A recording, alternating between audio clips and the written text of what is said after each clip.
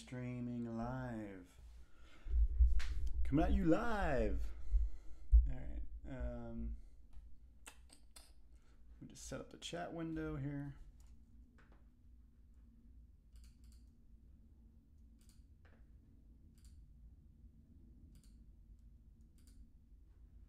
There we go.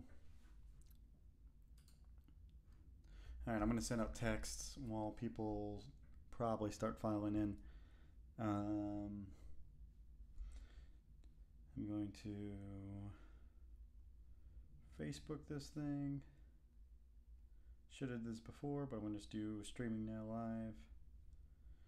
Streaming live.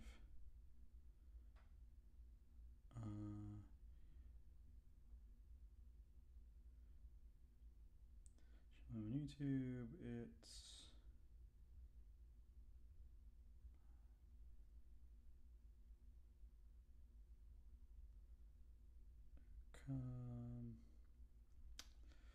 spelling this all out at 6.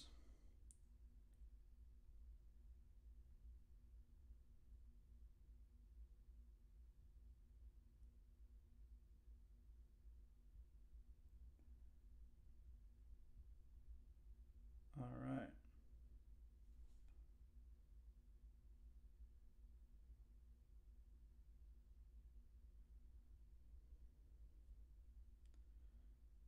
Okay. Hey, Valerie, what's up? Evening. I'm just tweeting out. I totally didn't prepare like I usually do. So I'm Facebooking and Instagramming this stream right now. So share there.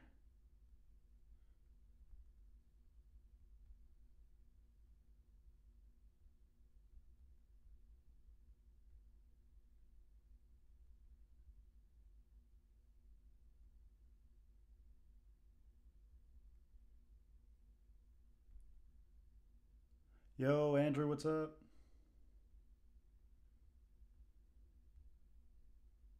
I'm just doing some, totally forgot to post about this, so I'm doing that.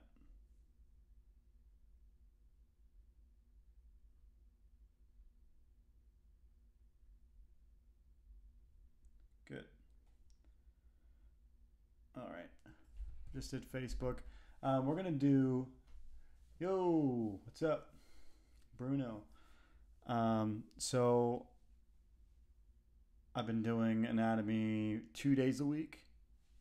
And one day I usually split up and I'll use that time for facial stuff. And then one day for figure drawing, which is I'm having trouble with hips.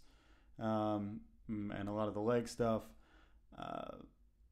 Obviously, you can always work on hands and feet, and back is always, pretty much anything that's not a bust shot from the straight front. I'm not super superior on. I'm decent with arms, which means I'm okay with legs. I'm somewhat, but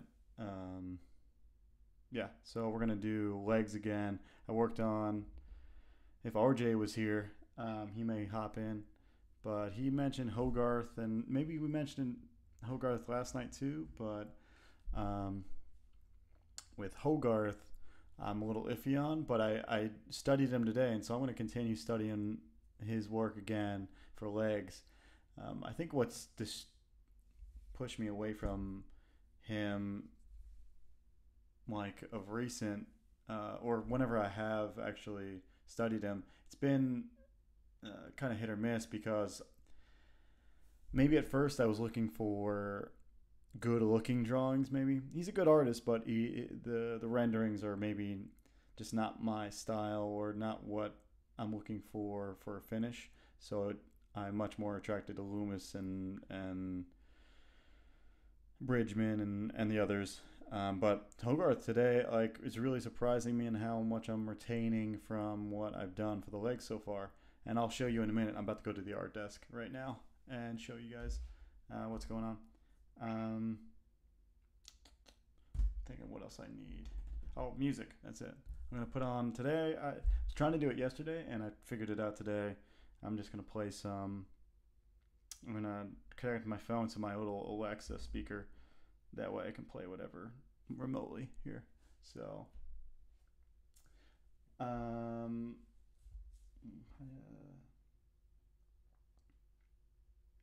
Alexa, connect to my phone. Searching. Now connected to Joey C's iPhone. Nice. That actually worked. I hate having Alexa on because I always think they're listening in, which I'm pretty sure they are. But at least I can do this thing, and I'm gonna switch over to the desk, art desk. There we go. Need to clean this thing. I'm gonna check my settings. Here.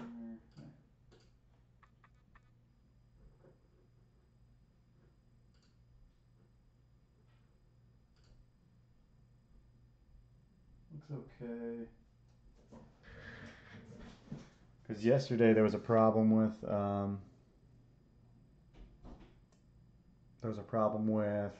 what do we have problem? Some of the exposure, I guess. So let's pull up a piece of paper here. Um, this is some of the Hogarth stuff I did today. Okay. Let's see if it's too blown out. And I'm gonna mess with it since I'm gonna be over here anyway. I'm gonna try to mess with it and make sure we're not blowing out too much here.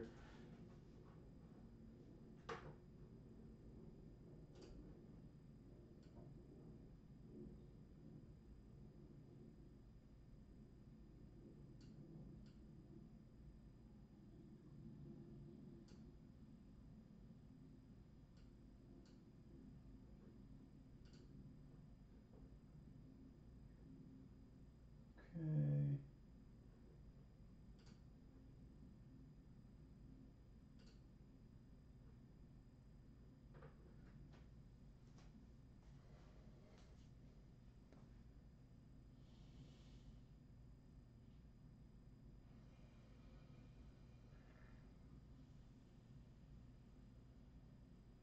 Oh, Andrew, give me 1 second and I'll answer that in a minute. I'm just setting up the music and whatnot. Give me a minute. I'll definitely have my 2 cents on that.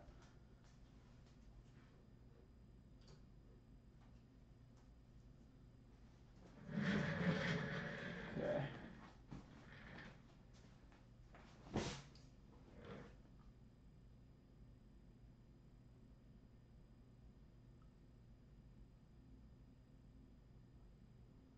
Let's see if I play a video, will it stop the stream? So give me if it cuts off, um, if this cuts off, uh, stay tuned because I'll be reconnecting in a second.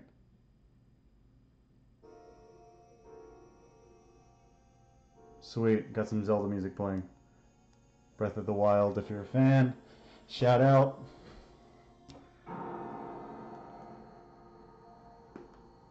And the stream still works. Perfect. Okay, so before I jump into the Hogarth stuff, um, all right. So your question: uh, would you say trying to break in as a traditional, not digital pencil, is a dying art? I would love to work it. There is no such thing as really a dying art in almost any field. As long as you can work quick, that's what counts. So, not even quick, just work standard.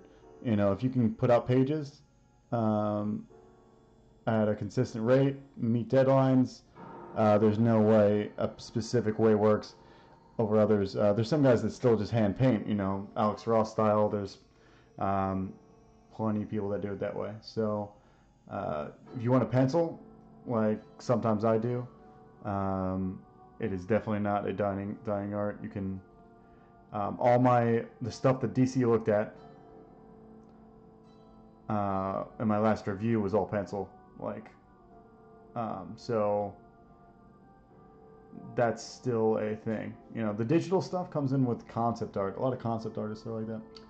But yeah, you're right, Valerie. There's still a lot of handwriting or hand lettered comics out there, and that's almost like a dying art in some ways. But in the indie field, at least, it's legitimately still a thing.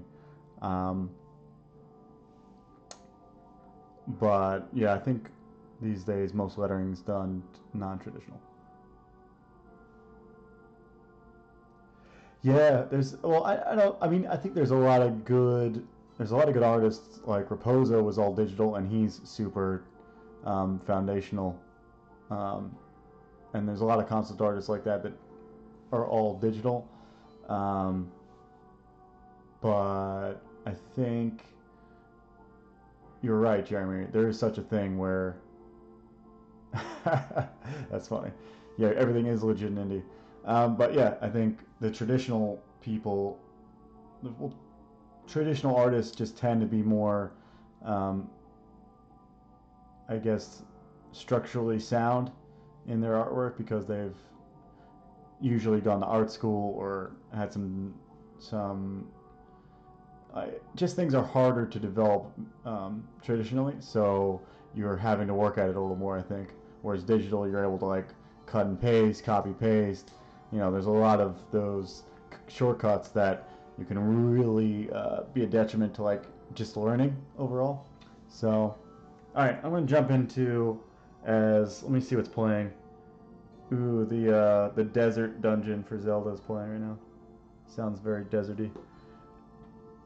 Um, let's see. So Hogarth. So this is what I did today to start, and then we'll continue on here.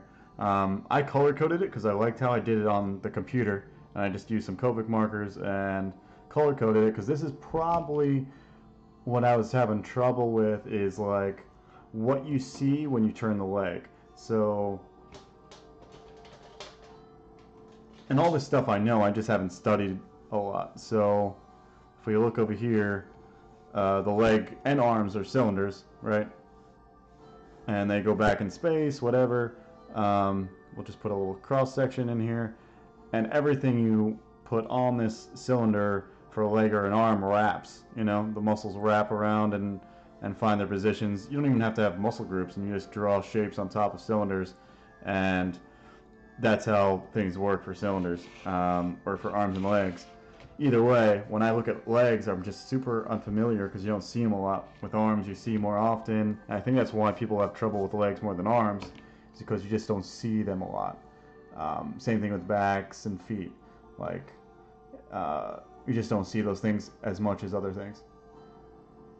So, I color coded it like I said, and he goes through all the names, but I don't really do that.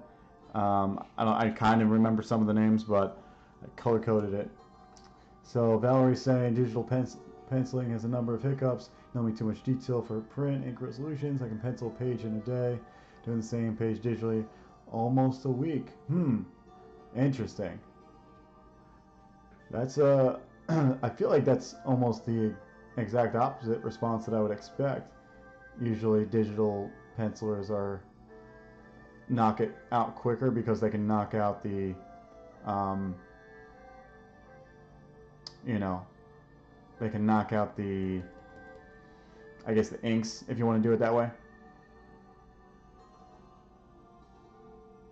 So yeah, that's why I would expect the other way around because I'm sometimes you're right, I'm sometimes more focused on detail when I'm can zoom in so much. I, I, I really love a zoom in, zoom out lock on Photoshop or Clip Studio. That would really help me because I need to like be able to not. It's almost like using this pencil, this dull pencil. It just makes me focus not on the detail, and that's why I use it. Yeah, you're right. So you get the inks done at the same time.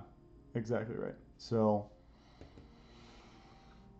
um, and obviously get all the copy paste and transform tools, and those can save time a lot. So depending on how detailed and how much copy pasting you do, digital can help you out there.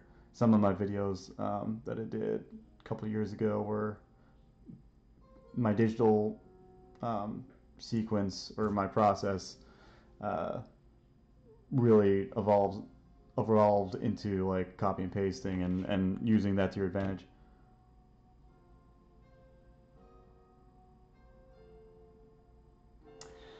It's interesting. The way I pencil on the computer is let me get this Hogarths thing going. That way I can talk and draw.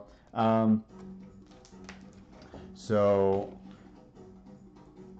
the way I view digital penciling is I think about them like Freddie Williams does, where I consider like not a lot of line weights and just the structural drawing, the pencil work on the computer. And then when you start adding more black, spotting blacks and putting in render lines and kind of like elaborating and plotting your light source, that's when I consider that starting to be more the ink stage digitally.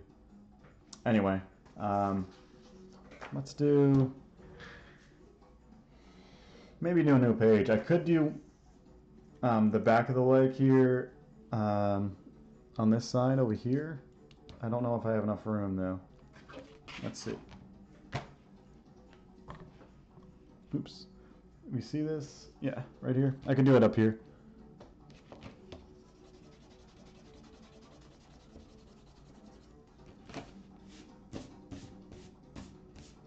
Alright. And I'll do the same thing. I like color coding just because it helps me rotate. That's what I was explaining before. When you have, I always kind of struggle with like, when you look at the leg from, say this is the inside of the leg, what muscles do you see from the inside? What muscles do you see if that was the outside? And rotating the leg that way is kind of the struggle that I've been in. So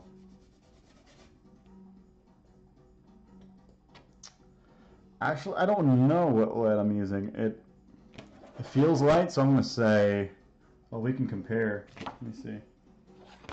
Because I know this is HB. Yeah, I'm using 2H. That's your difference there. This is HB, this is 2H. So yeah, I'm using 2H. I like using 2H, it's less smeary.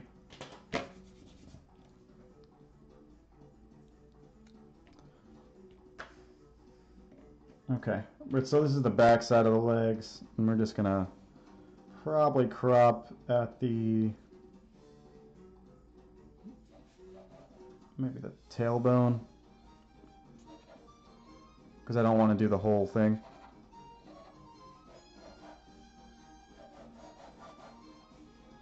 I don't know how tilted that is. Seems like it's too tilted here. Alright. I'm just putting in a box for the pelvis.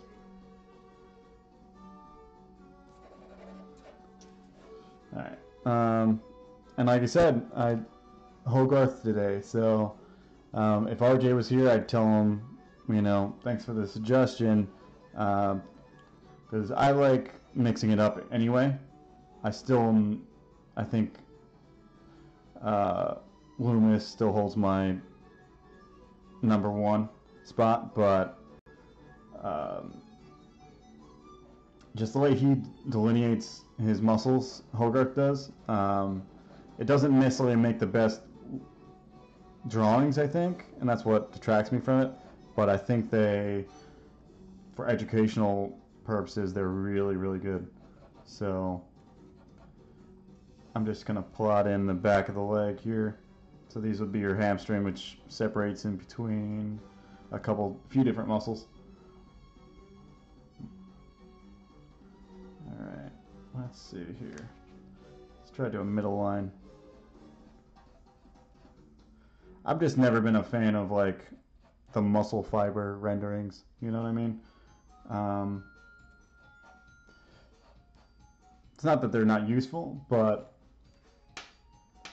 unless you're doing, I just think they're not super useful. If you need to know the direction of a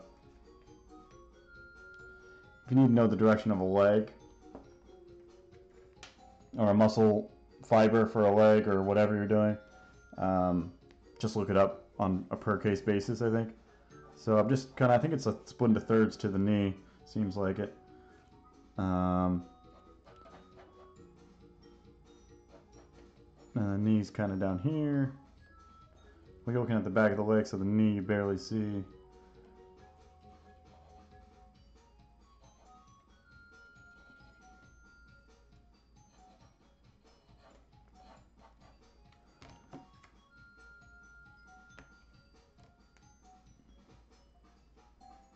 All right. I'm not going to jump in too far into the, you know, the exactness of everything here. But I do love how the back of the leg, I think it's my favorite part of the leg. Because really it's the tricep and the bicep. This muscle here, I'll plot it in here. This one on the exterior side, the outside side, the one I'm drawing right now, is literally the leg bicep. Like, it's called the bicep femoris because it's the bicep before the femur. But yeah, that's why I like the backside of the leg, because it's like the inside of the arm. You know, it looks very similar.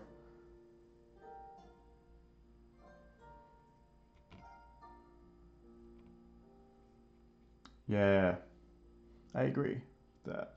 All right, so I want to bring this butt down a little bit.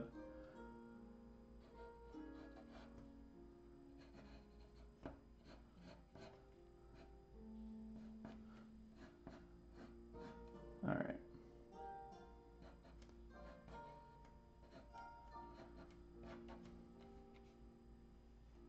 I'm being as rough as possible in the beginning because usually it's a lot of error, especially.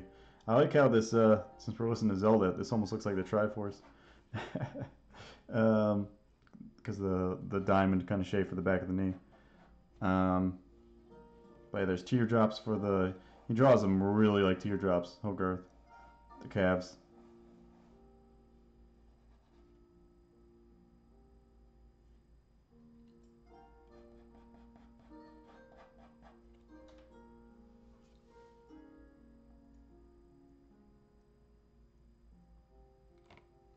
See, what's your favorite Loomis book?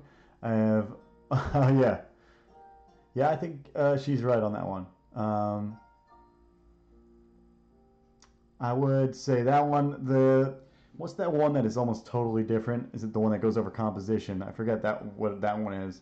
That one's more about breaking down um, images. So maybe if you're studying like art history or other arts, you can like compare the masters to that book. I forget which one that one's called. Help me out, Valerie. Um, if I had all the names, actual names of the books in front of me, it'd be easy.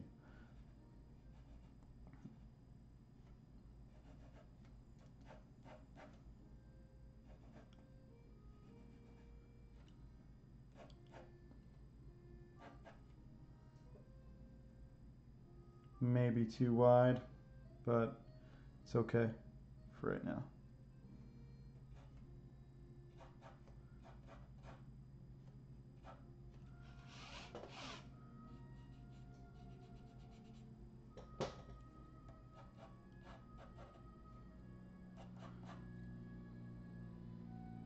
Eye of the Painter. Well, figure drawing for all it's worth is, I don't know, I think it's one of my favorites, but I think she's right. You should probably start with um, the foundational book. I think it's just Foundational Drawing. Is that what it's called? I can't remember what it's called. But yeah, the way he instructs, I think he's the best writer out of all of them. Loomis is. And I just like how cold he is about the foundations. He's just like, you match up the lines and put values where they need to be, and your stuff will look like magic. People will think you've done magic, and really all you've done is just follow the rules. And that's just how most of this is. It's like you follow the rules and people will think you're amazing. And that's just how art is for the most part. You don't have to have this like art intuition. I don't kind of believe in that. You know, I think you can be like a very square kind of person, follow the rules mathematically, and get crazy results.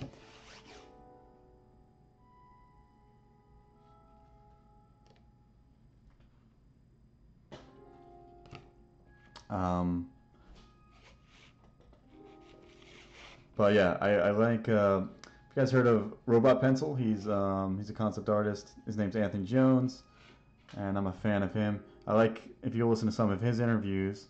He's cool because he started as a programmer, and he's like one of those case studies that people should have overall for artists.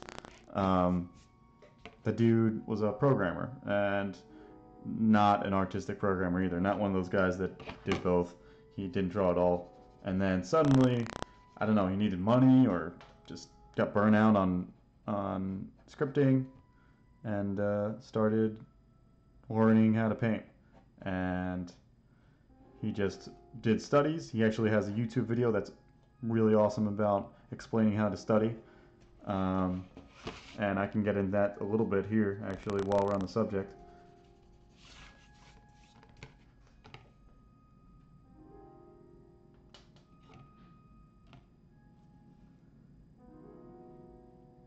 Why are you saying I'm amazing?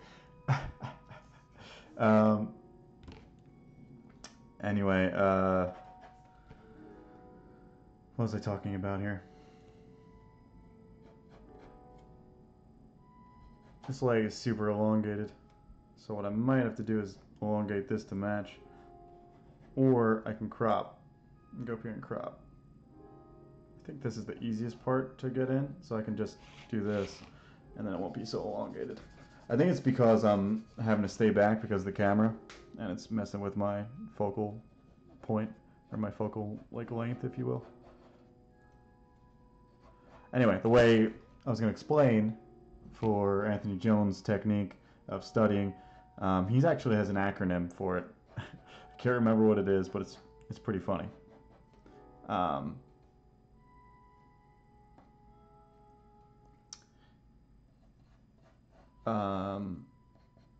Dang, really can't remember. Anyway, look it up if you want.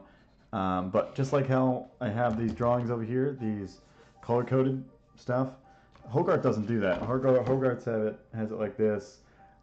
I'm doing the color coding because I noticed that it helps me. So when you study like your say your times tables like back in math class, or you study like definitions for English, or you study whatever you're studying, it applies to art as well. It's like art's not necessarily part of it's copying like I am doing here, but it's more about you finding a method to remember what you're doing.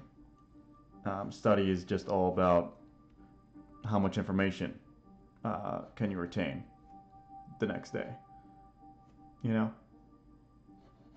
Oh man. So there's only a little bit of muscle here, and then it hits this. Okay. So I did the color coding because it helps me. It might not help everyone, and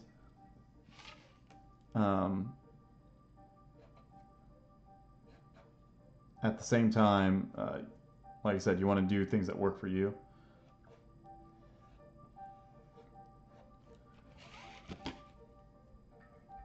And yeah, studying breaks down to a few different things, like use flashcards to study times tables, like doing color coding or doing labeling things. All that's going to help you remember what you're doing.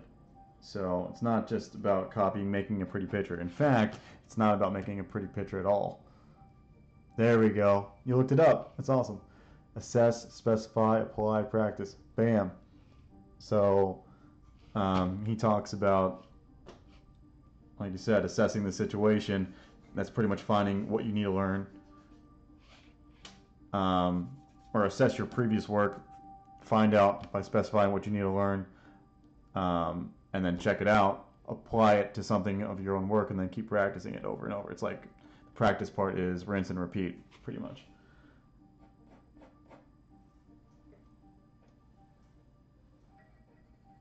But yeah, I think that's awesome that you looked it up for me, Valerie.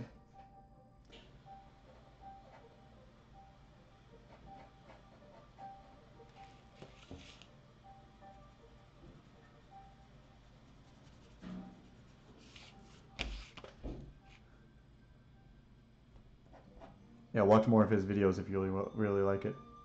The other day I was working on triceps, looking at the arm from behind, and I would draw it over and over, and then try to draw it without looking. Yeah, that's actually a super good method to do it. It's literally like what you do with flashcards. You know, you would do a bunch of flashcards, and then eventually you wouldn't have to flip the card. You know what I mean? It's just there to help you memorize what's going on. The thing is with art, all that is way more complex. So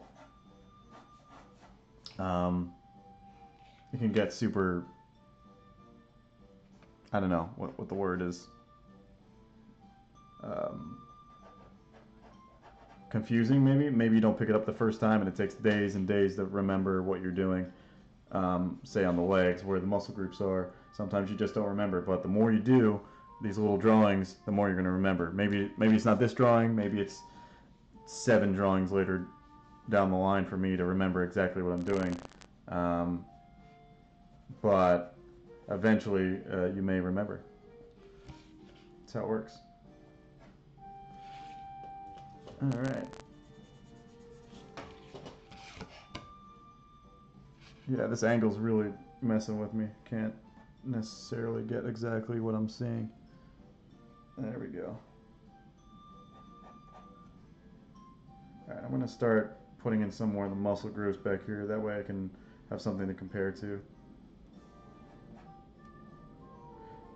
And I kind of draw my calves totally different than what he's got here. And he's doing this way to draw probably really on purpose to show exactly where things are located.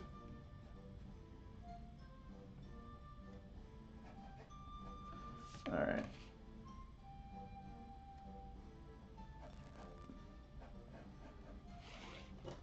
Cool. Let's clean this stuff up.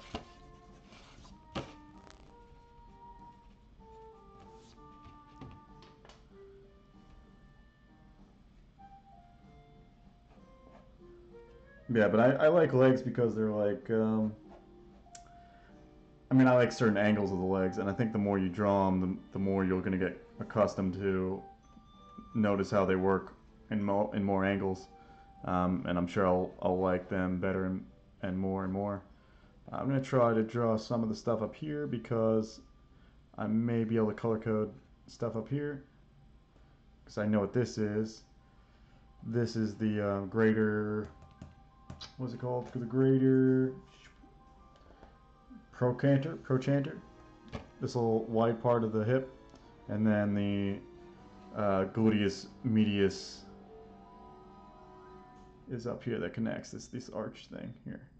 That pretty much is the top of the butt, or the side of the butt, kind of top and side of the butt.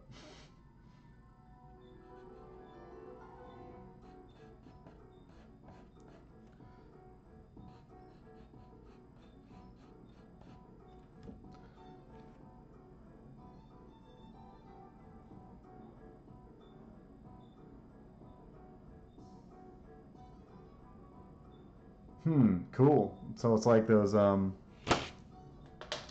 do they call them? Mnemonics? Or what is that what they call? Like the way to remember different things is to like tie them to physical or emotions or stories. Mnemonic devices that we're talking about? Alright, so this is the, I'm roughly putting it in.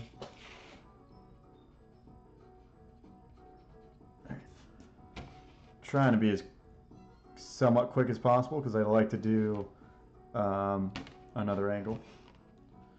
Since I do have a few already shown here, I'd like to do another front angle. But yeah, that's an awesome way to do things, is just to have your own method of remembering things. Actually, I got a shout out to, if you're a fan of indie comics, you probably know the name Justin, or Jason Brubaker. Why I say Justin. So Jason Brubaker is an indie comic artist, and he's got a kind of a book out.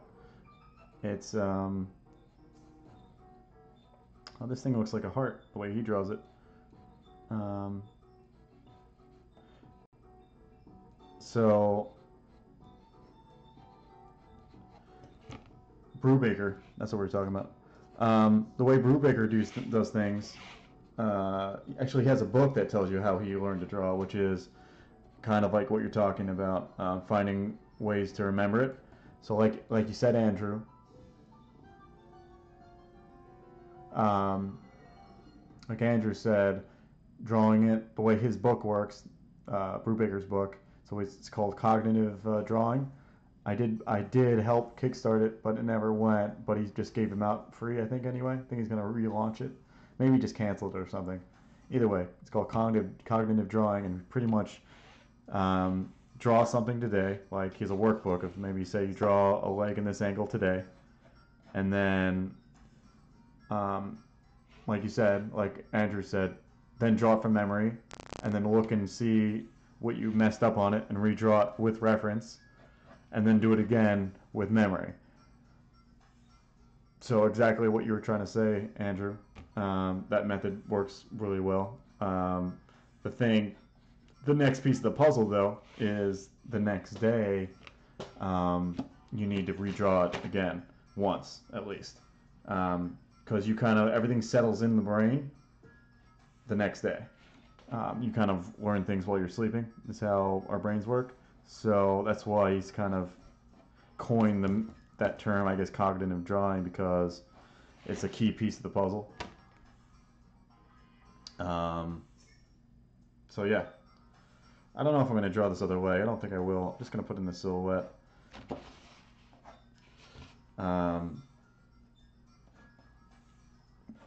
And yeah, I think it's a cool way to draw for sure, or learn to draw rather.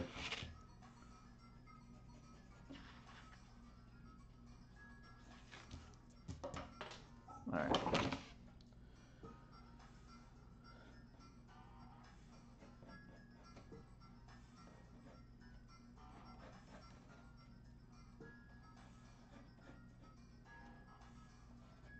All right.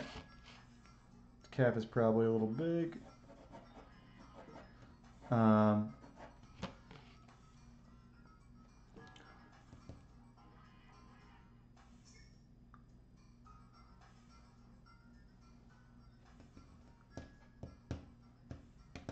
Yeah, I gotta check out your videos too, Valerie, and maybe your website if you got it as well. I haven't done investigating yet, so I will have to do that. All right, so I'm gonna plot in these muscles here, and then we'll color code and move on.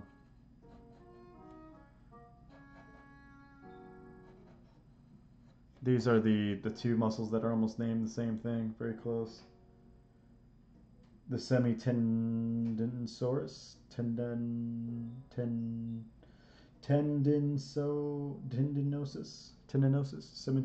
semitendinosis is one of them, but the other one is, I call them just the semis. I mean, you don't really need to know the muscle names, but as long as you know they're there. And I don't even think I mean, it's good to know this stuff. What the hell just happened there? There we go. The muscle stuff, the names, I don't think you really need to know.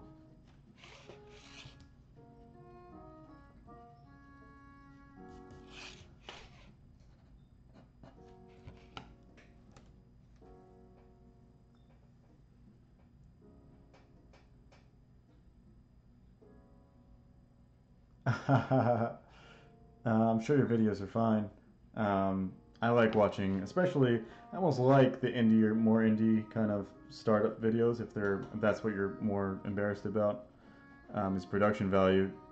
Yeah, it's hard to have the time to put up like well edited and put together videos like on a regular basis. It's different to do it one time, and it's way different to do it all the time. So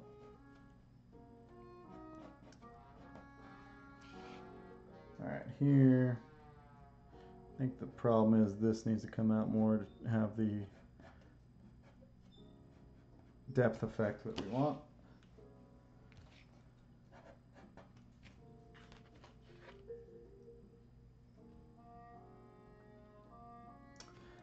Another shout out. I kickstarted a Bart Sears book on obviously Kickstarter, but he's an old school comic artist and he draws like huge dudes and kind of busty women. But that's like a 90s thing, you know what I mean? Like those 90s comics. But he's got some cool ways to draw. And I kickstarted it and I got the free, or not the free PDF, got the PDF that I paid for. And from that I've learned some things, definitely. So maybe I'll share one day and draw from that. I think that's a good thing to draw from because it's comic oriented. And what you won't get from learning Loomis, I think all the old school masters, with maybe the exception of Bridgman, because Bridgman has like this exaggeration that kind of has a superhero effect. But yeah, all the old masters draw kind of more average to heroic, where super heroic is kind of the proportions you want when drawing, obviously, superheroes. So it's good to draw from guys like Bart Sears, or go back as far as you want. Who's really good? Go back, Frank Miller, John Byrne. Who are we talking about here? Jim Lee. We do those studies, but yeah, it's all necessary to draw this kind of traditionally, and then at the same time also draw like the outlandish, exaggerated stuff.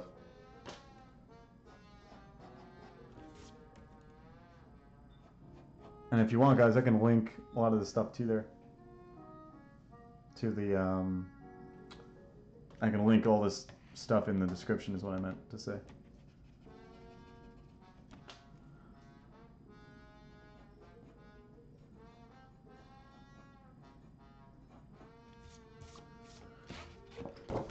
You're streaming. I'm starting to get used to talking and drawing. But what has screwed me up, guys, is what are you saying? What I need to do is either buy a new mic so I can be heard while sketching, or record separate voiceovers for digital paintings. Yeah, I think the mic I'm using right now is is part of the camera. It's the C920, I think, the Logitech C920. And obviously this mic is not great, not as good as the one on my desk, but I recommend it. It's like 45 bucks. If you find a good spot. I think it's 50, maybe 60 new, but if you look for a deal, you can probably get it for 45. All right, I'm gonna color code this. It'll be fun. Coloring.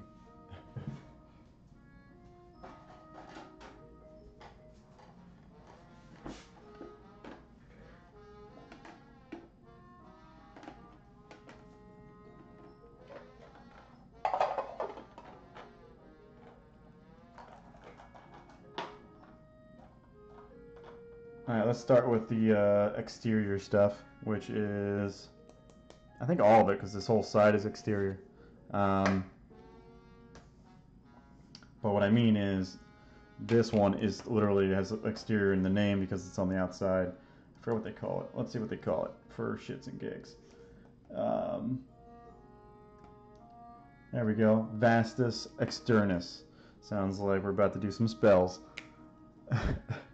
Somebody needs to make that connection and connect anatomy to Harry Potter spell names. Maybe it's been done before already. So that would make this blue because it's the outside.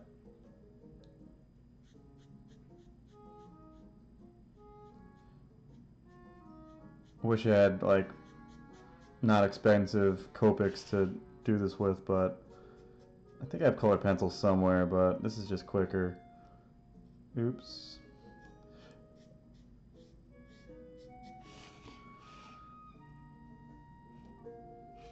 Alright.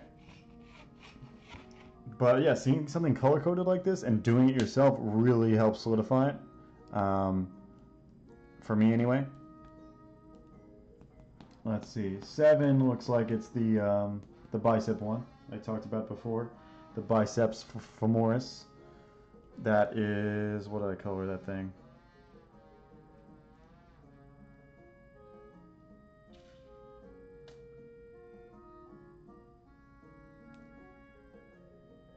I think that's what it is, right? The one behind. Yeah, that's got to be what it is.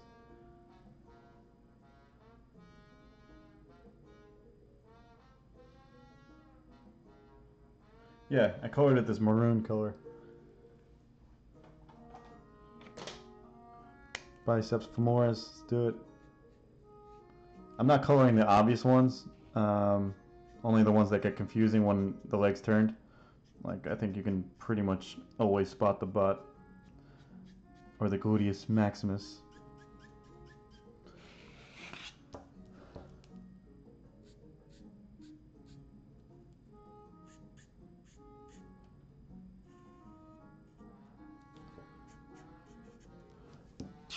Alright.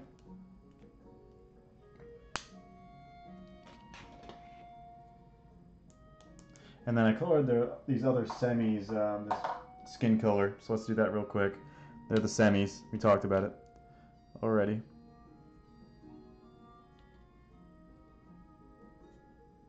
And that kind of wedges and wraps around to the kneecap, I believe. Or maybe just wedges behind here. The one on the far end is the gracilis, which I don't even know what that is, but this one on the far end is not one of them.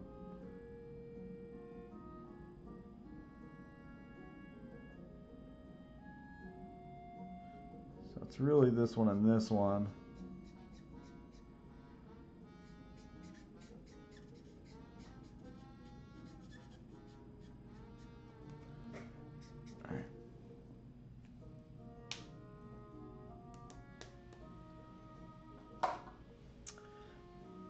Oh man, I always feel like a kindergartner when I'm coloring stuff in. Let's color. Alright, I'm not sure what this side of the calf is called. If you guys want to know, let me know. I'm not going to look it up. Man, this pink is really juicy. I don't use it at all.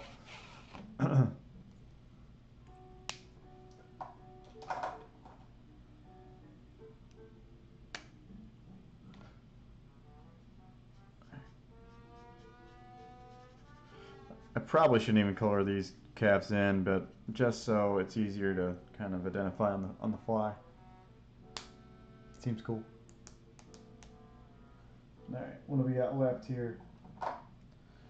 On the other side, let's see.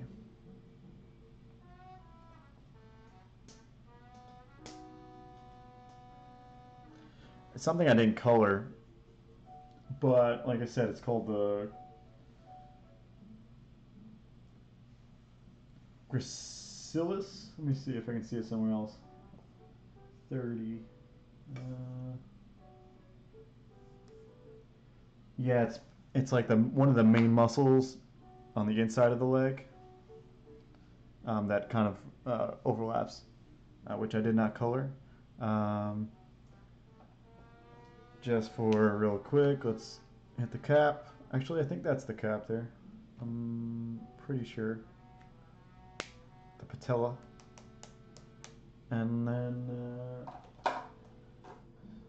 let's hit the medius, and then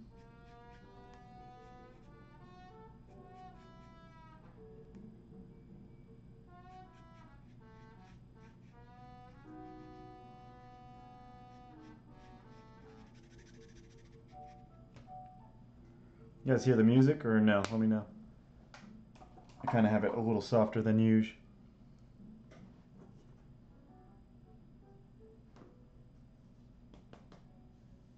Okay. Let's see what that piece is. Oh, there's that tensor facilite. I don't know how to really say that one.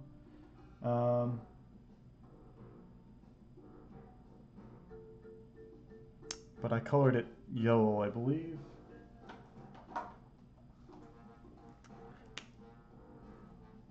It's the one right in front of that greater trochanter.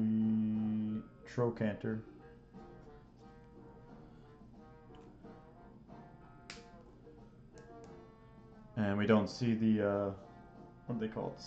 It's Taurus?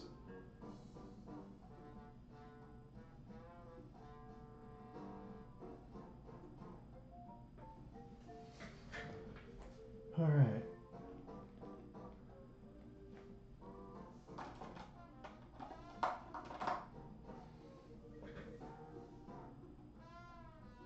I think that's where it's at. Cool. Thanks, Andrew. All right, so there's some leg action.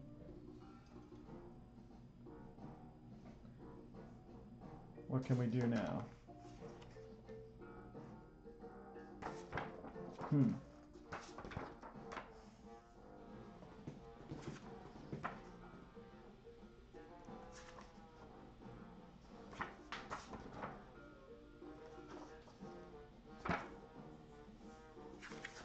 I'm looking at more pages and seeing if there's any kind of interesting.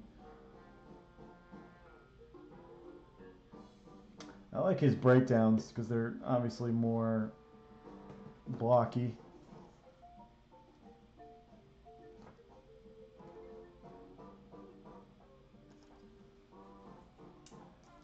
That one's interesting because it's foreshortened. Let me see.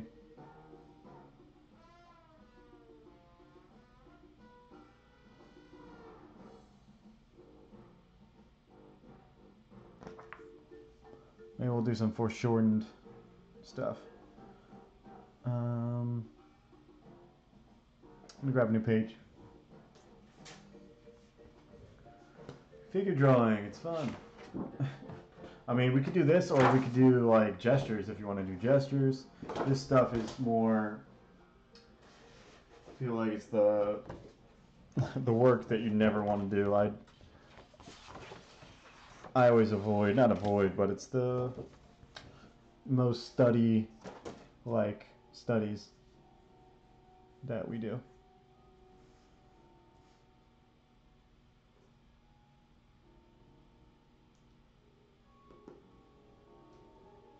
All right. Where's that blunt pencil at?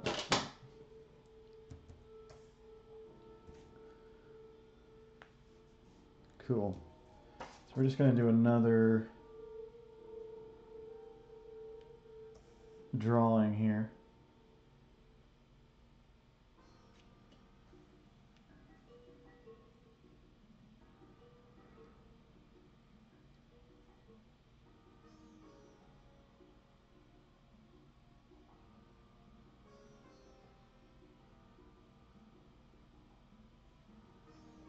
Oops. So we're still in view here. All right. Foreshortenings are always more difficult, so let's do that one. So I'm just doing a ball for pretty much the butt. I'm putting like a flat side to it, you know, and then the lines would go this way.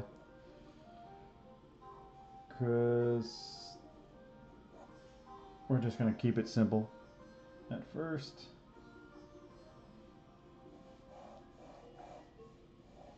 All right. So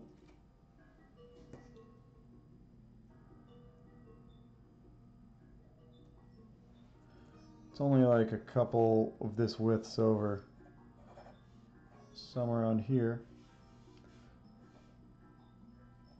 And that's where the heel will be of the foot. And I forget, maybe they're a How to Draw Comics channel. If you guys watch Clayton, is that his name? Clayton?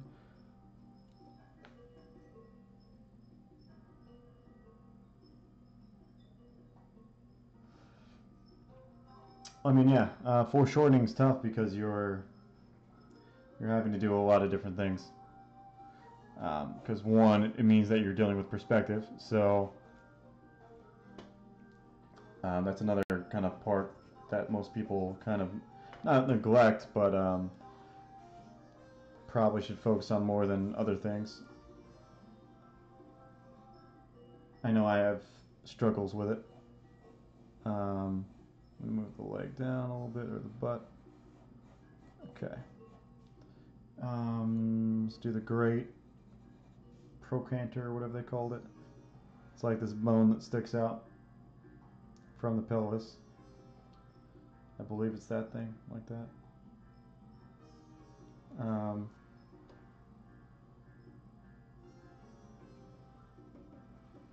So we're going to do some foreshortening here.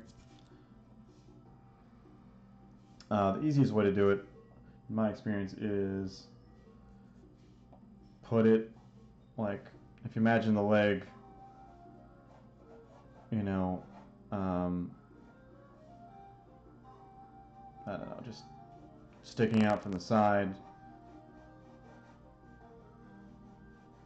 you know, at a side view, turning it makes all these cylinders, you know. So the halfway point from here to there is roughly here, you know, and if you want to break it up, you can just make it into a cylinder, and then we'll break it up further.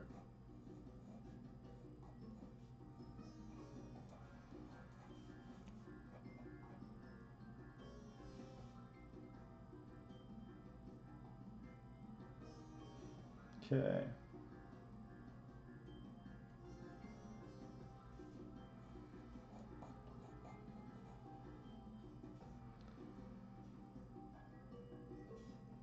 But since I'm studying, I'm also looking for their methods. So I'm going to try to get some of the gesture they use in here first. See if I'm on point first.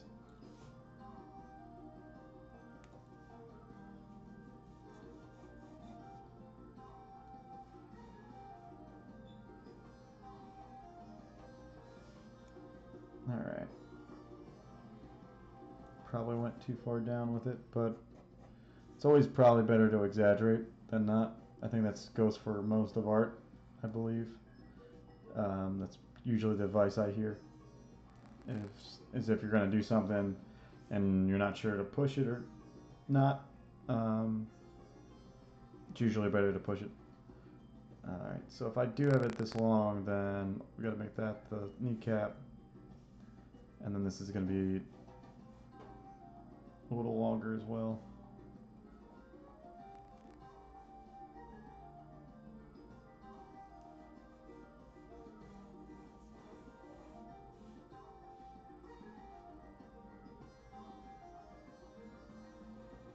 Okay.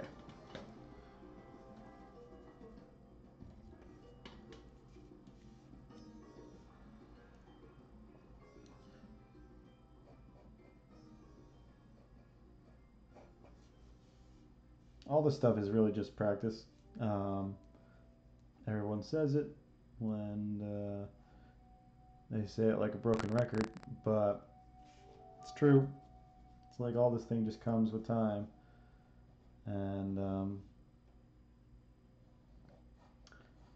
if you do it every day or in a row or consistently, you're going to get it way quicker than someone that's not, obviously.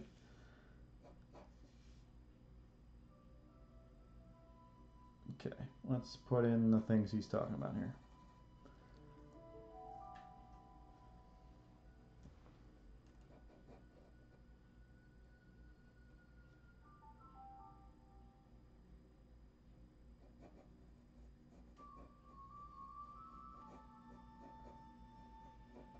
Let's see. So if we call out what we see here, let's put in the gluteus medius. I don't know, I think I just like saying that one. Which would be here.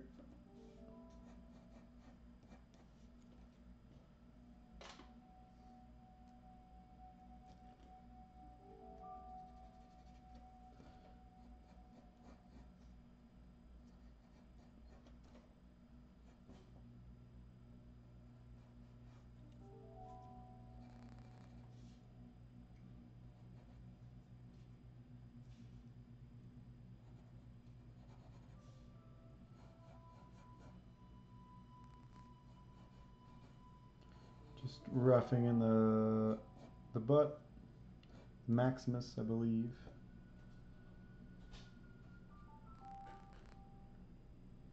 Maximus Decimus Meridius over here.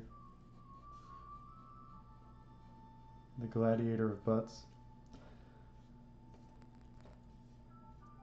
And we're just going to put in a few contour lines because make sure we know where it's going. And then this one's that last thing we did that we colored yellow. It's the can't remember what it's called, but it's a little sliver of a muscle. Putting it very blocky first.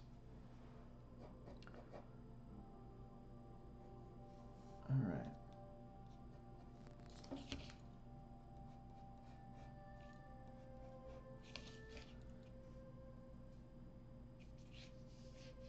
So let's put in his contours so that we know what we're doing here.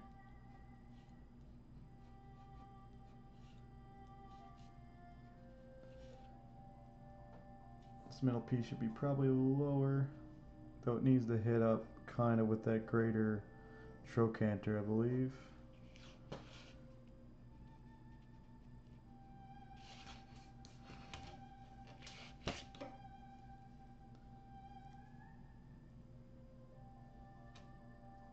Cool. So this muscle is rounded, but we're squaring it off to like really understand it.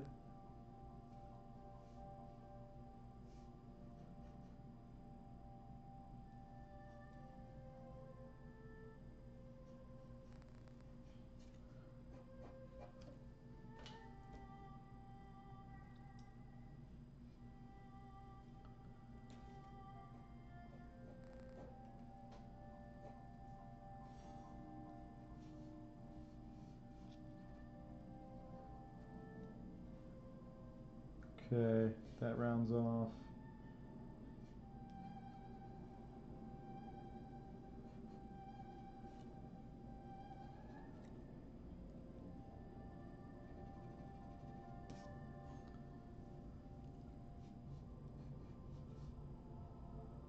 And then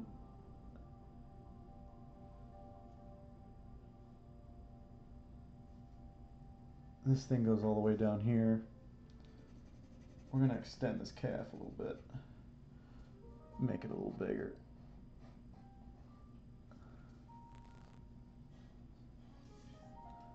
I'll have to erase most of it. Let's see. Because what you're looking for is a perspective.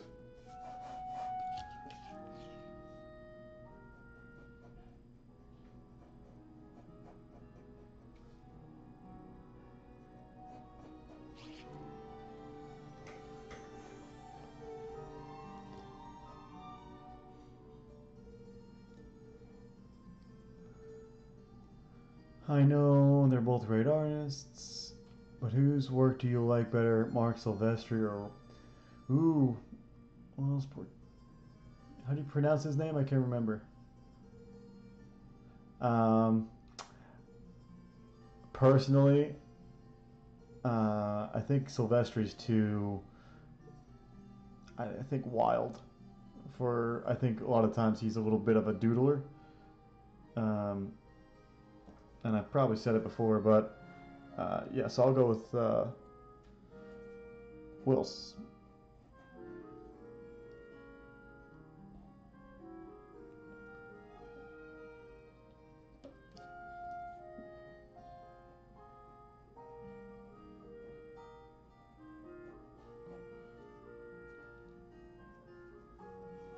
Let's see.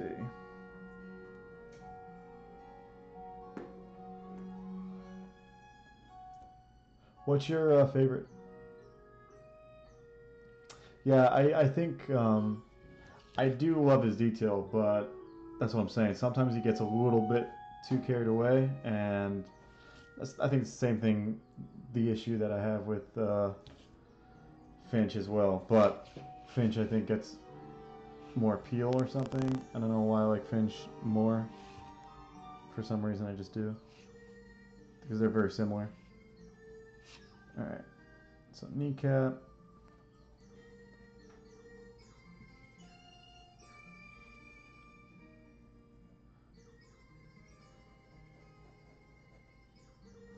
This is the bone, shin bone.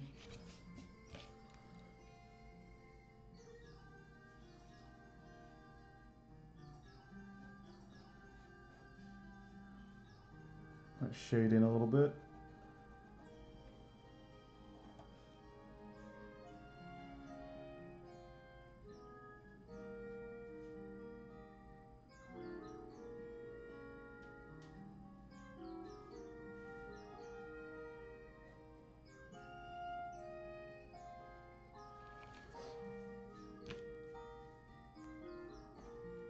All right.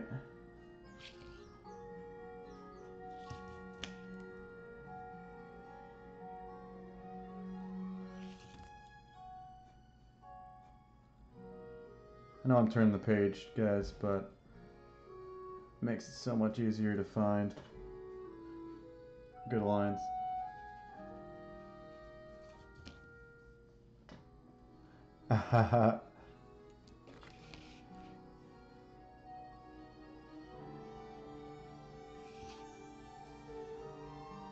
I think Sylvester's a really funny guy, though. I'm a fan. I don't know that one. Alexa, stop it.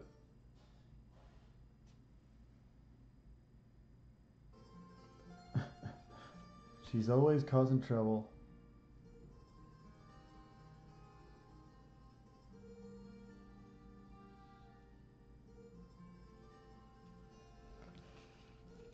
Um, there's so many different kinds, and I almost think like we're starting a new boom between the movies pushing the superhero stuff and Image Comics popularizing the more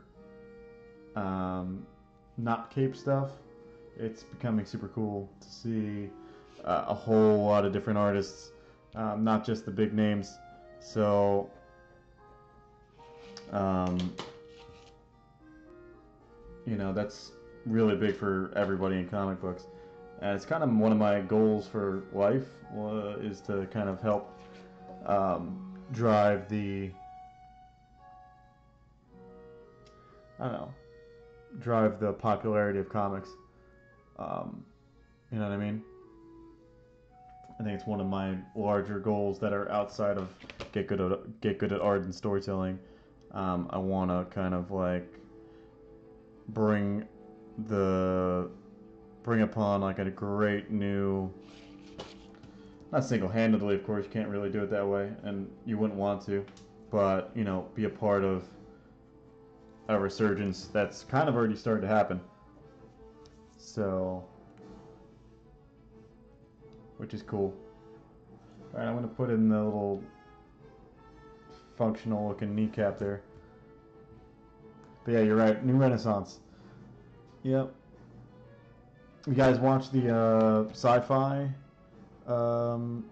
channel's Image Comics 5-part series? Because it's awesome. Hopefully, if you've seen it, if you have, let me know what you think.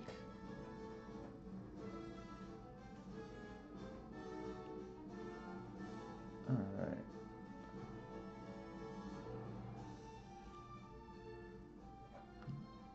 I'm not drawing the foot right now. Just gonna do this. Too big.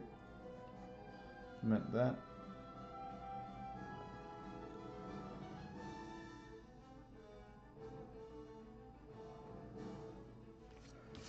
Alright.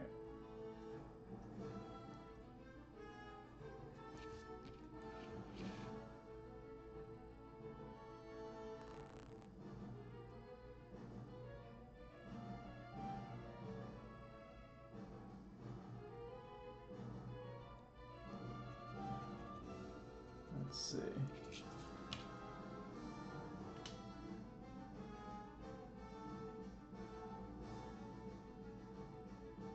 Yeah, yeah. Cool. I was. I don't know how I missed when it first came out, but yeah, I saw it not too recently, but recent enough for me to remember. But yeah, that's a good documentary. There's a lot of cool like fan art documentaries for a lot of the big names on YouTube, which is cool. One of the better parts of YouTube is fan made, documentaries. But yeah, Valerie, I do agree as well. It's all about the storytelling. It's funny, a lot of the early stuff I did for my sample work was more kind of experimental because I have all these ideas of how to tell stories in a better way or in a cooler way or in a just more innovative way. Um, and I think that's like the type, maybe B approach to things. It's kind of, how would you say it? It's just like the more artsy approach, you know? Let me look quick. Have you guys checked out, you guys checked out Scott McCloud stuff?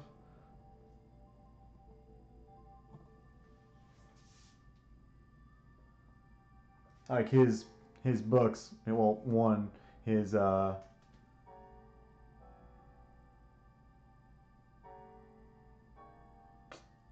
me think. Oh, The Sculptor. There we go. The Sculptor was really good. Read that. It's one of the best comic books ever made. Um, and his understanding and making comics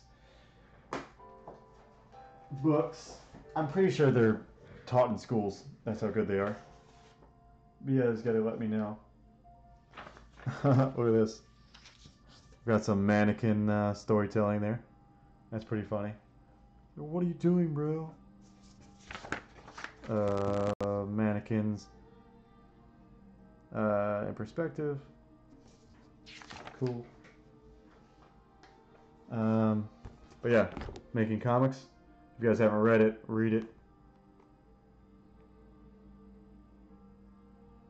Oh, you wrote in essays on how to make more innovative storytelling, or stuff on the sculptor or Scott McCloud. Anyway, I'm looking here for these few definitions here. There we go. He explains it so awesome right here. So there's 4 different kinds of ways to look at comic art. Classicists, animists, formalists, and iconoclasts. And it's hugely different. Like, one focuses on the beauty of the panels, one's more about putting human life into the storytelling, one's more about just experimenting in the comic form, and the other one is more like authenticity. And that's kind of how I approached things back in the day. I was more just trying to do cool things with it, which I probably will get back to eventually, and just want to tell the stories I want to tell. Oh, you're in school right now? Are you in school? Oh, yeah, that's right. You said you're in class for comics. Um, yeah, I've read through that thing bountiful amount of times. um, but yeah, I stumbled upon it because of actually uh, one of my girlfriends way back in the day was taking a class for comics, and that's how I was introduced to it. I was like, oh shoot, I'm definitely reading this, and yeah, I think it's like one of the best resources for making comics ever. I just want to give some context to what I'm drawing here, so I'm just going to put in some of the back. Get a little bonus learning. Oh, this is my favorite song in the whole. Oh man, I gotta replay it. This is my favorite song in all of Zelda. Well, not all of Zelda, all of Breath of the Wild.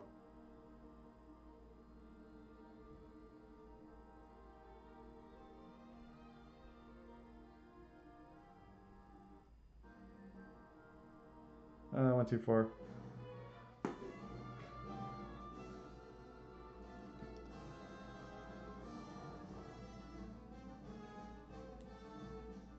Cool. I'm definitely going to check that out. What's your link to your page? Oh, classic. Yeah, classic Lost Woods. I think I learned Gerudo Valley at some point.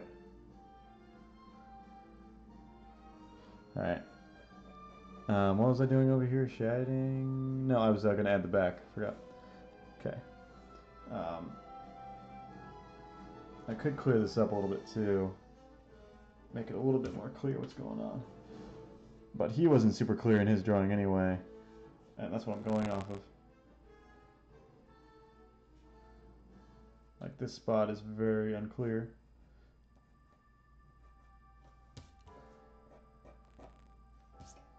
But yeah, he's got it like a set of stairs here. His is a little more organic than mine, if you look at his book. So I'm going to try to curve it.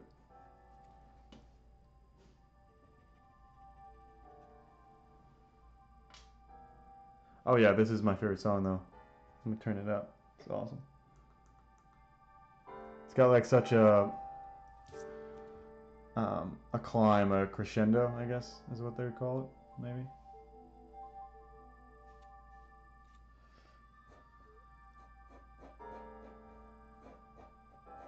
This is kind of the intro to it.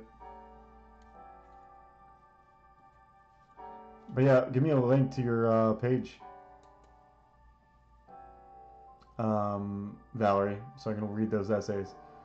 And yeah, I'll check out your guitar work as well, Andrew. I believe my foot just needs to be pulled back because it looks like it's foreshortened, but this part is not for some reason. I think that's one of the issues I have here.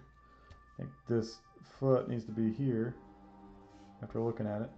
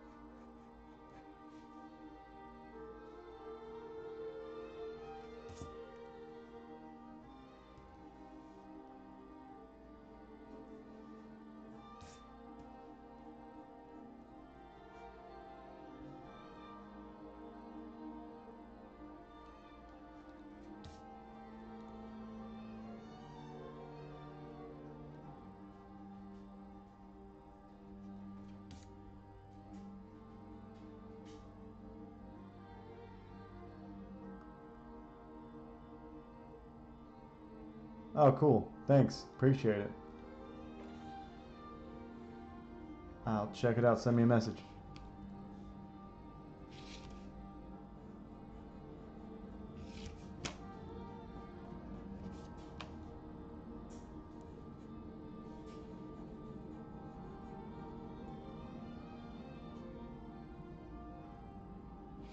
Yeah, this view is a little bit funky because it's one view that I never really have drawn before. Some views you just never draw. Seems okay. Just seems like it's in a different perspective than maybe the other parts. Let's see.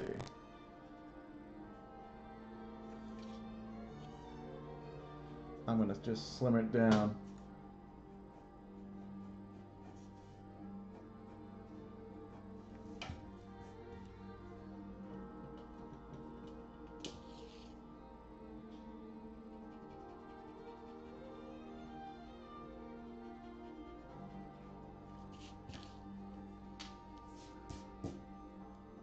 Okay, that's better.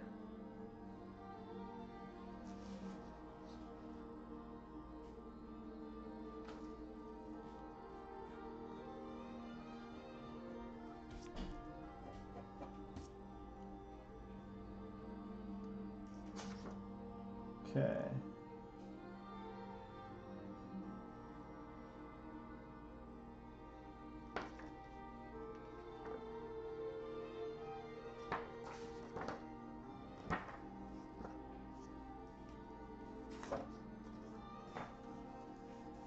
I'm gonna draw this one. Never thought I'd be streaming Hogarth drawings.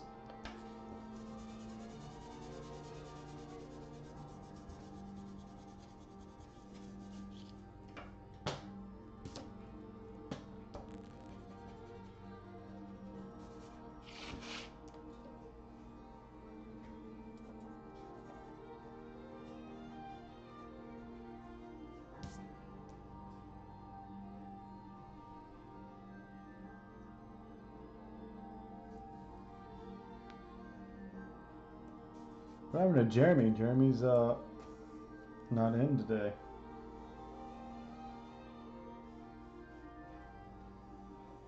He's not a part of the crew.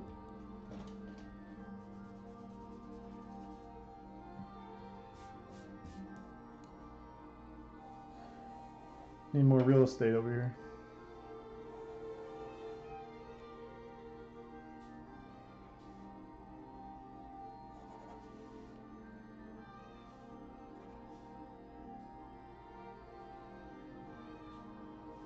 I think I've drawn that view before. Let me see.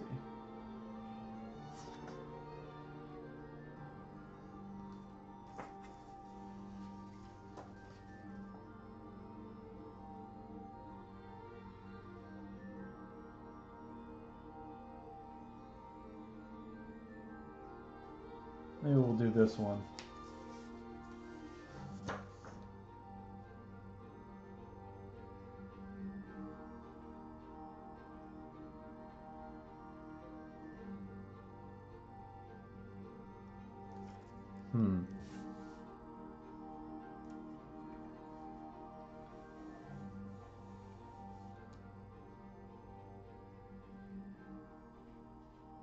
Yeah, you're here.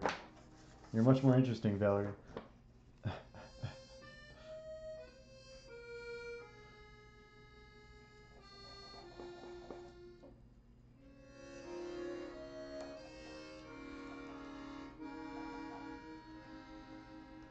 do this so I don't have to hold the page.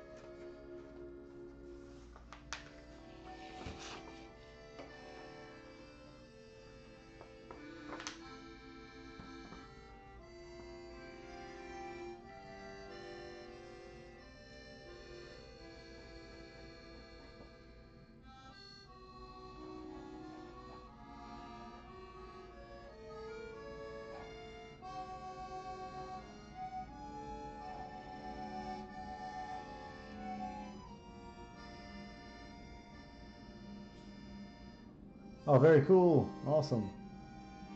I will check all the notifications afterwards because I got the music playing from the phone. But yeah, cool. I'll, anybody who wants to friend that's watching can friend, and it'd be cool to connect.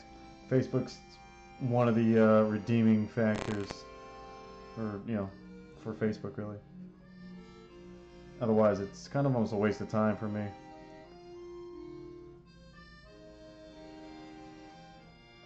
Maybe a little too much curve. Let's go up there.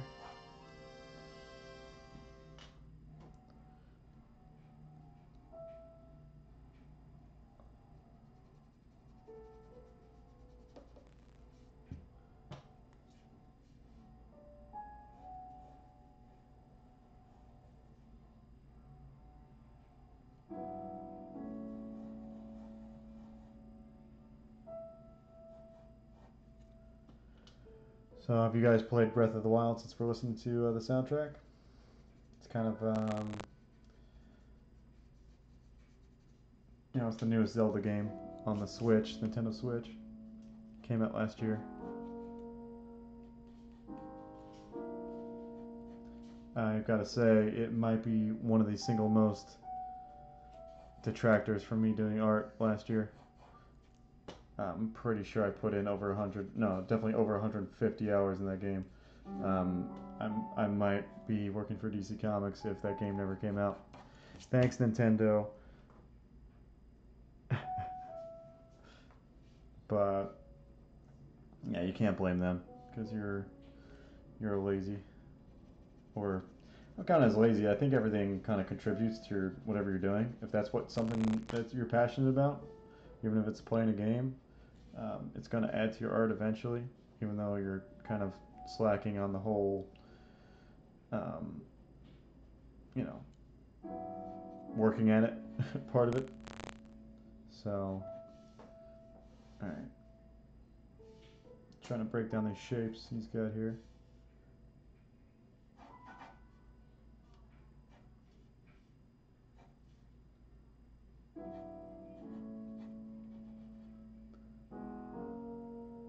There you go. That's your. In some ways, you're blessed there, Valerie. You're blessed with lack of video game addictions.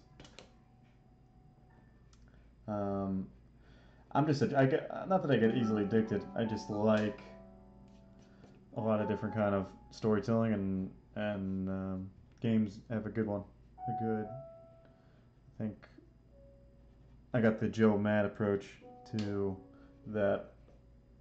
He's a very he's almost as much a game lover as a comic artist, or comic like storyteller, and I kind of feel somewhat similar. I read about as many comics as I play video games, so it's just that I like drawing and telling my own stories. So,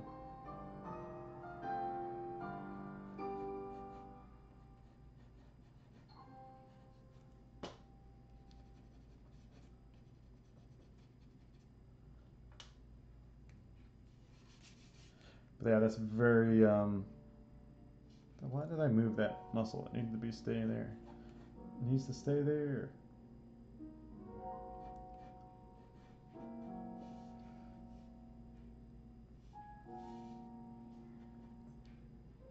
But yeah, like I said, I am kind of get addicted to things easy. So whatever I'm in the flow of, let's just say I draw all day, and that's something kind of how I got started because I just would get addicted to it. But let's just say I do start playing a video game for a while, you can easily get me addicted to it, and you know, depending how you look at it, it's good and bad. Um, so that's my thoughts on that.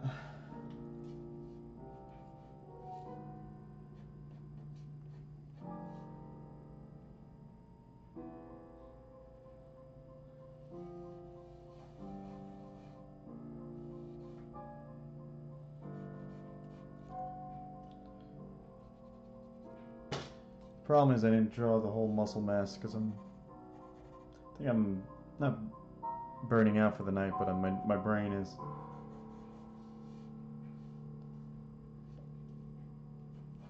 Kind of been writing my stories. Only games I played are tabletop RPGs that. Oh, there you go. That's definitely a good way to look at it. It's kind of how I justify looking at watching a lot of Nat Geo and documentaries for that. Any kind of anything that's going to help your visual library is a good use of your time for sure. But I feel the same way a little bit about video games. A lot of people think it's a huge detriment, and it is for your time, but it's not necessarily a huge detriment for your creativity. I think obviously you're going to get somebody's viewpoint because it's somebody's creation and it's not viewing life, but you're going to get something out of it. You're going to get, to me, it's like you looking at art paintings all day. Um, you know, if you look at a bunch of a certain artist's paintings, you might start liking more of that kind of stuff or gravitating to that style more, you know?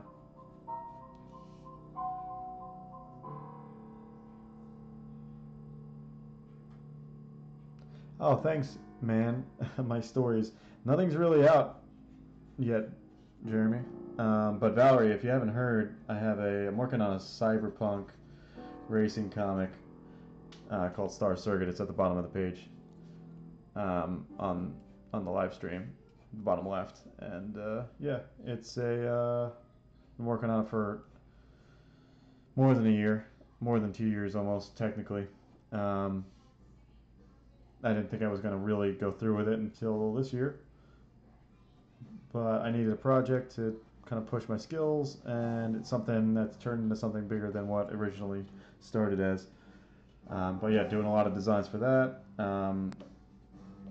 But yeah, you can go to that website or click that website and then go to my Patreon, and there's even more stuff there, I think, than the actual website right now. But yeah, no actual comic pages are up. I'm just in pre-production.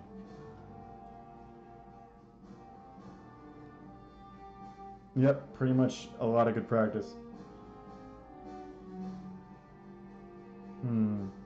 Just realized I'm a little high on this leg muscle.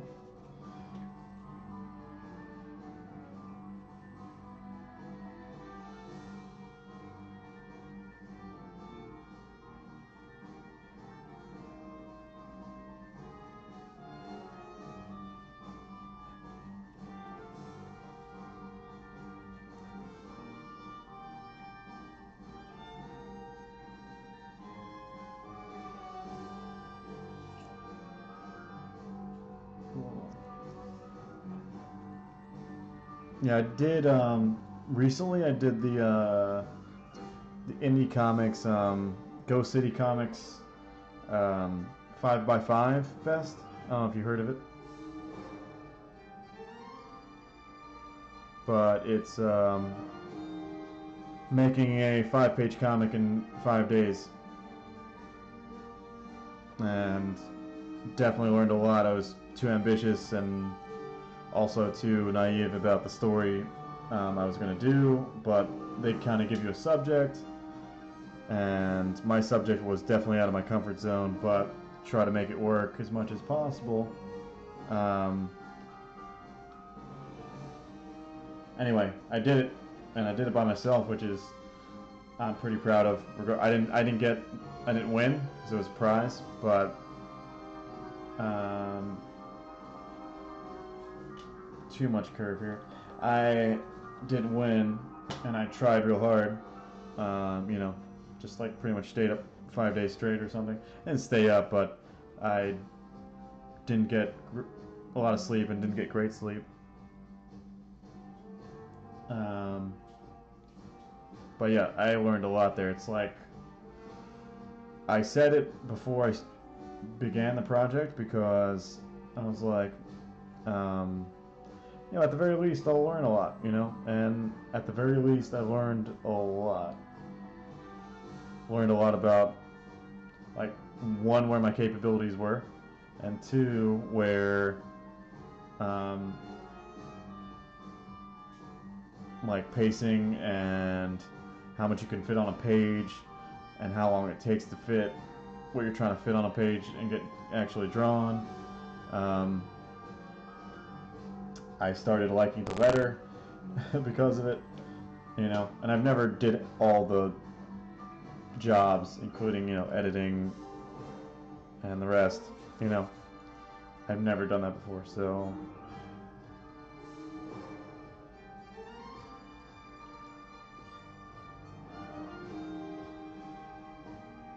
oh yeah, cool. I'm probably gonna do it next year, but it's one of those things where it's a high intensity thing for a few days, which I'm not really a believer in. I think that can burn you out, and if you're not like a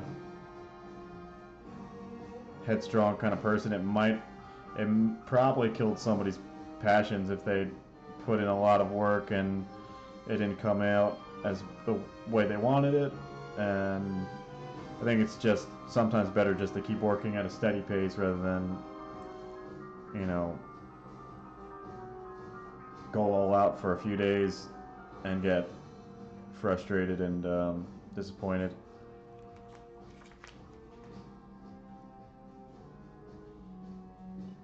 What kind of projects did you do at SCAD though? Like something like that? It's like here's a set of scenarios and finish it over the weekend or whatever. Sounds like a school project to me.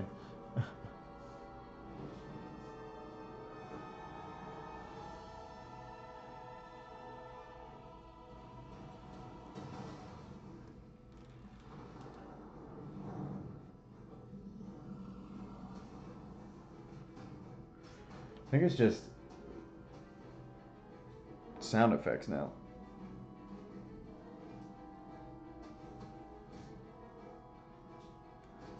We got 25 minutes left.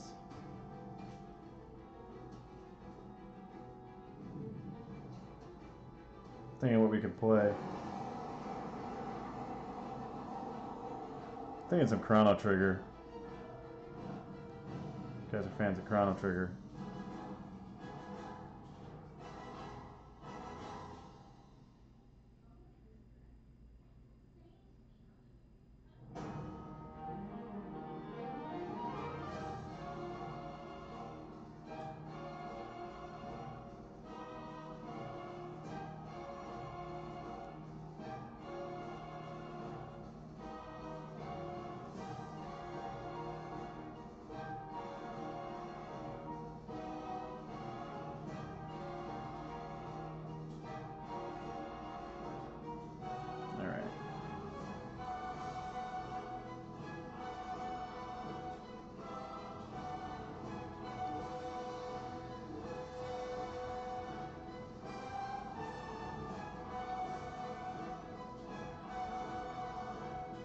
Oh, there you go. That's I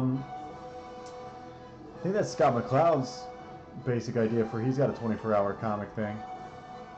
And that is anybody speak Spanish? Because I don't know what that is.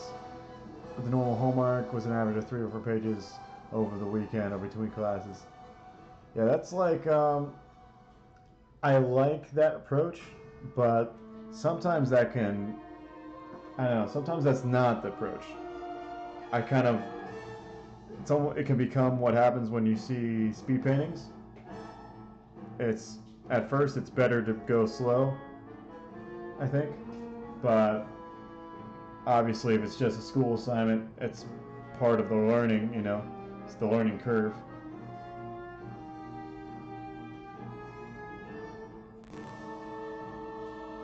So that's cool, definitely. I remember college. Though I was doing CG.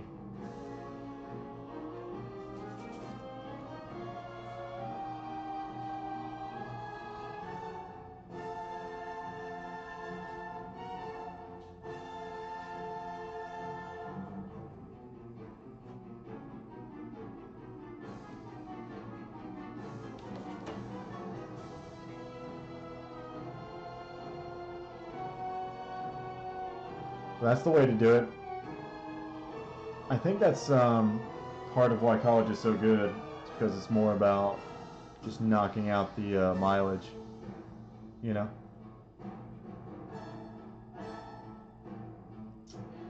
Yeah, I did do the schoolism thing with Alvin Lee. Super, super good. He's not the. I don't think he's the best teacher out there, but he is one of the best. I'd say, like artists with simplified anatomy and storytelling. Oh, he's really good. I think he's one of the best. I mean, he's working at Riot Games now, but still super good.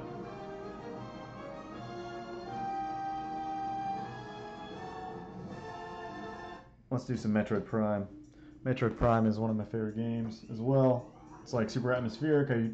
Nowadays I just listen to the music, but they're supposed to release a new game eventually, so it kind of is on my mind. And it's just chill.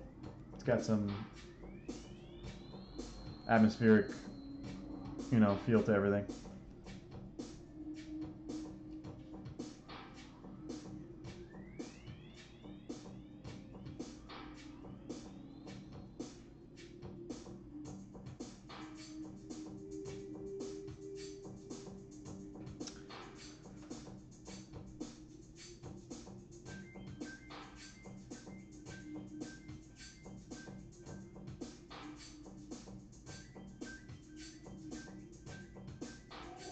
Yeah, I agree, Valerie. But different. I feel like different guys do it a little bit differently, between classes. But the whole approach is about the same. Where you got to critique, work on it, practice it. Um,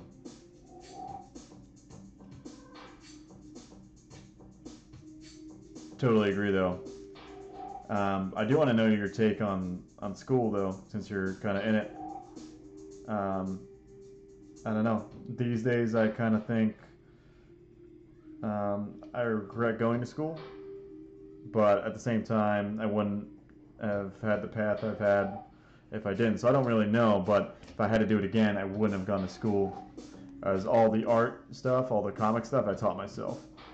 Um, and I think that, I'm disciplined enough to pull it off.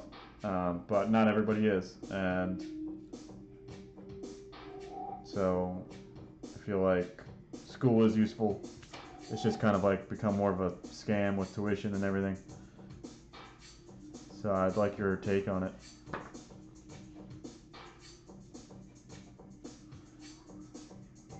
I know Jeremy dropped out of SCAD, but that's just because he's too good. He's too good for school.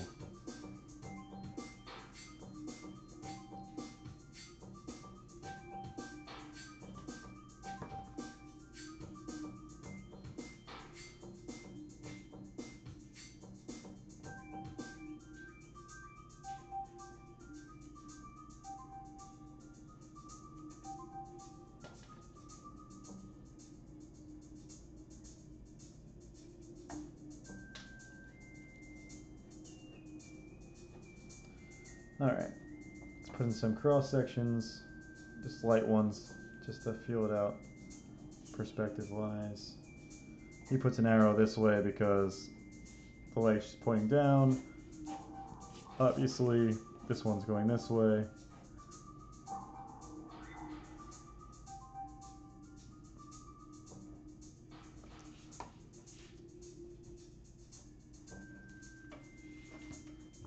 Man, this thing is so funny.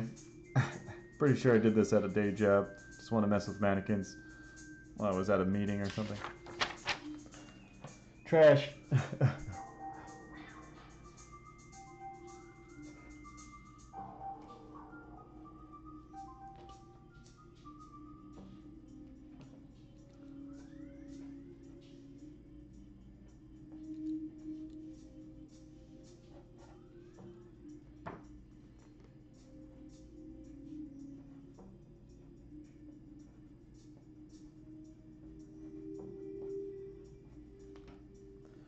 Cool.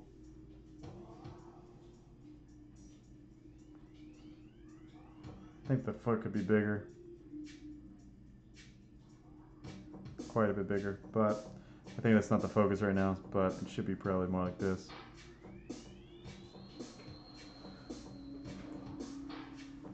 Alright, I would agree in general. I taught myself how to paint and write and cinematography while I was in SCAD for drawing. Sequential art. Ironically, comic drawing is among my weaker areas. Huh. Ironically, but maybe based in facts or something like that. That was the autodidactism I learned there led me to those other skills. Okay, I know what you mean. And now I find myself going back to my notes daily to reteach myself how to draw. Interesting. I think it's all about mindset. I think talked about it yesterday about the growth mindset. you can be in school and totally have the wrong mindset and not learn anywhere near as much. That's kind of what happened with me. I was just like partying when I went to school, but afterward I taught myself quickly, not quickly, but reasonably quick how to draw. Um, Believe me, at some point I'm going to release all the crappy drawings I did in the beginning. And yeah, you just got to knock it out. Either way, yeah, I get your point. It's all about believing in yourself too. If you really want something to happen, you got to put the work in and then believe that it will happen. That's it. And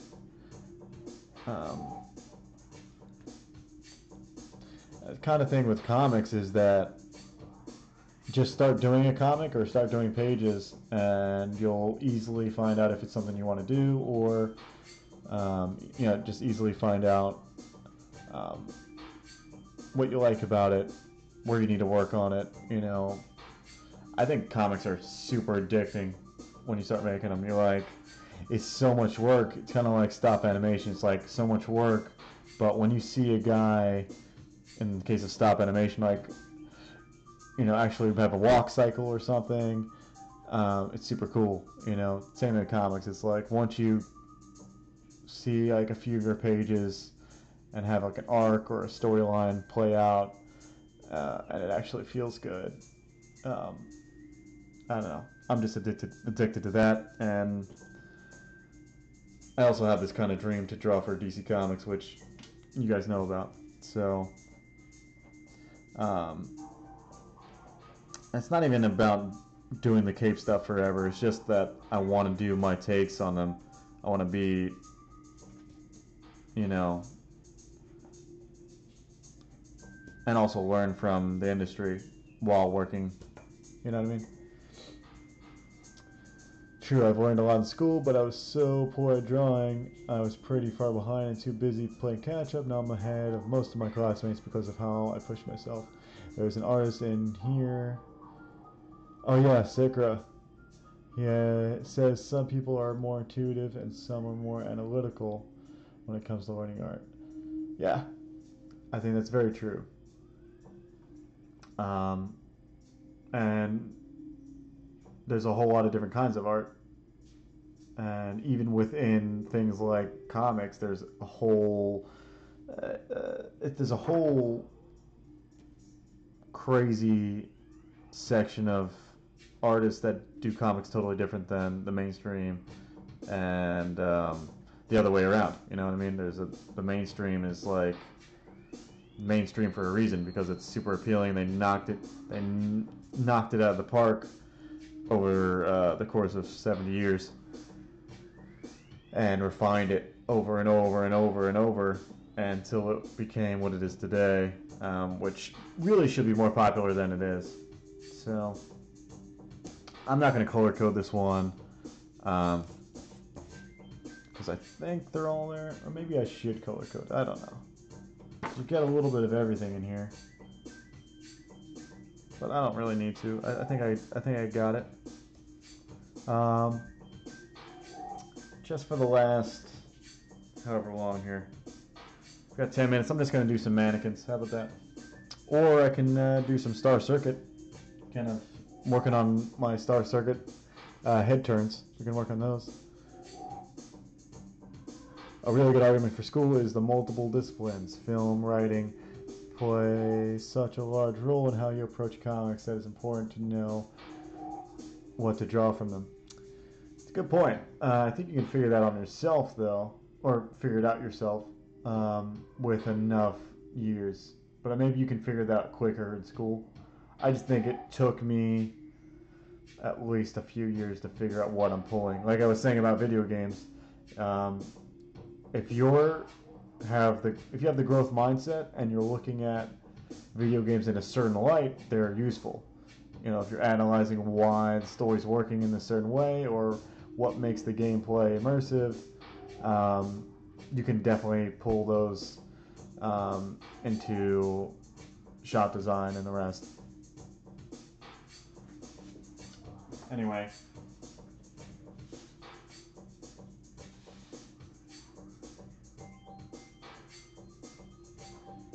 see here.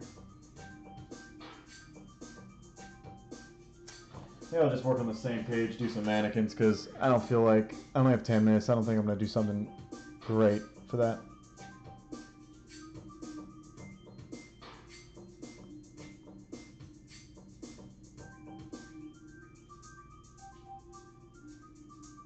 Yep, right, for sure. The continuity of everything, it all is adds to everything else you do. I do think that you have to factor in the money situation though, because when you graduate, you're going to be kind of set back, and that can affect your, you know, it might kill your whole career, or it might, just be something to hurdle over. You know what I mean?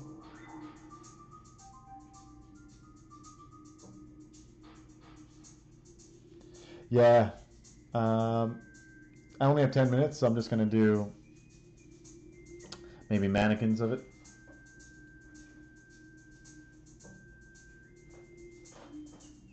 Say goodbye to Hogarth. He'll be back.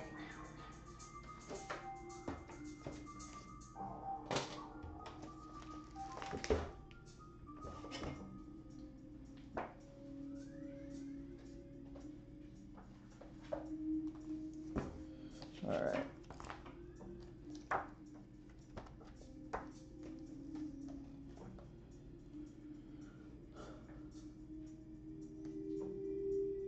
Okay.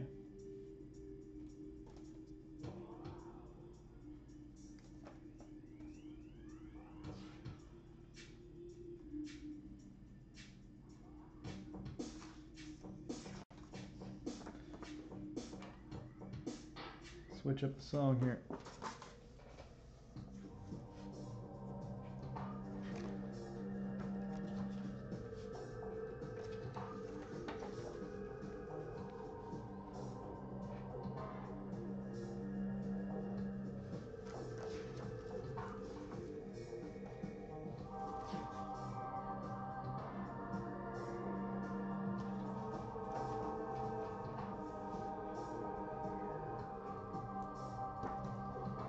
All right.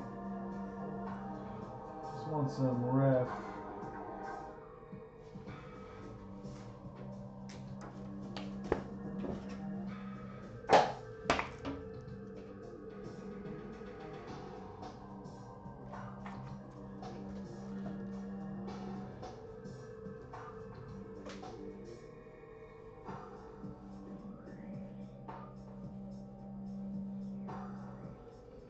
You see this? Hopefully you can see it. All right.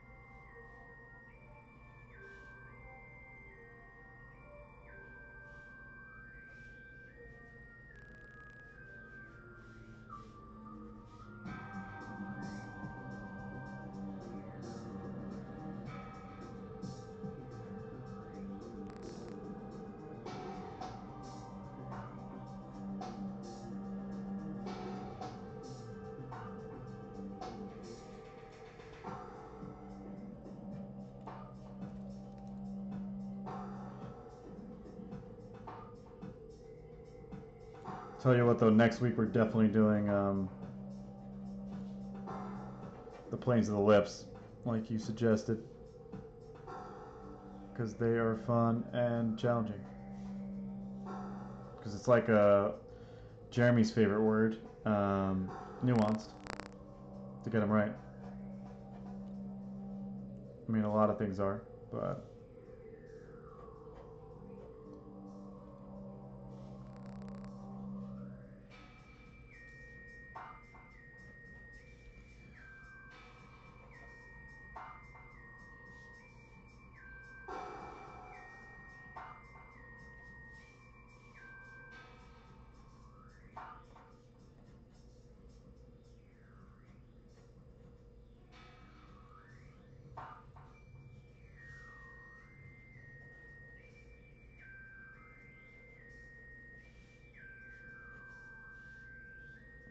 I'm gonna be a little bit more. I'm just gonna draw over it with a more sharp pencil. It's gonna feel amazing.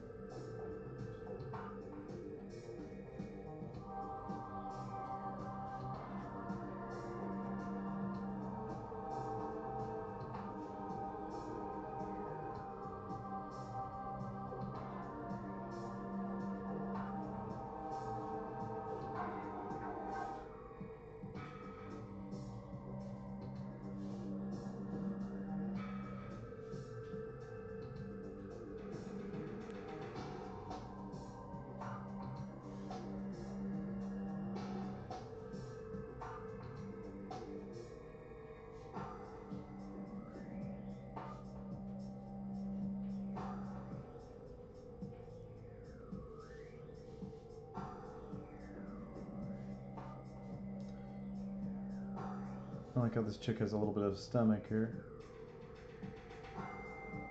She's like pregnant or something in this picture. I don't. An old school motion picture, or not motion, but like the study of motion. It's one of these books like that. All right. I'm just breaking everything apart here.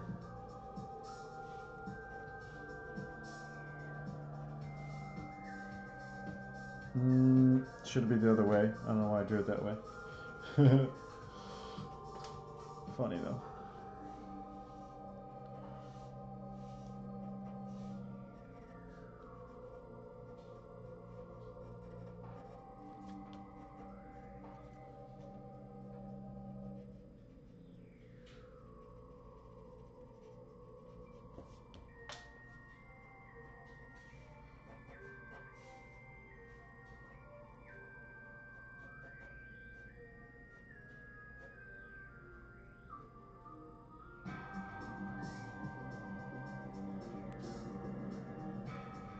That should be at more eye level.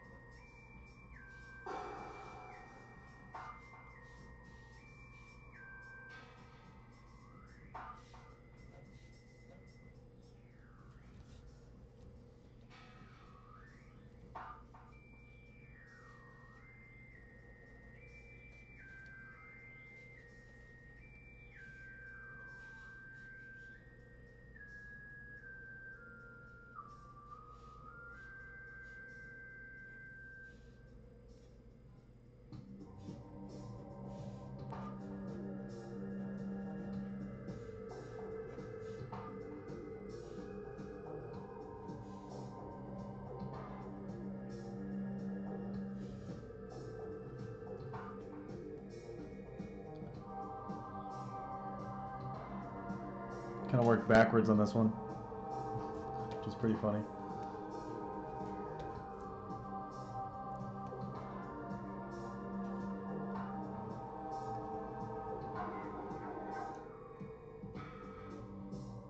But it's 10 o'clock. Let me just add in this leg and we'll get off of this thing. Thanks for everybody that showed up. It's like really loving the interactions with everybody. It's kind of really becoming what I wanted the stream to become, is just like a place where a bunch of artists can get together, have some fun, talk about things, chat about whatever, and just have a place to go on a weekday. But that was the goal I wanted to kind of get out of it, and it's becoming more and more of that. So thanks for everybody for showing up.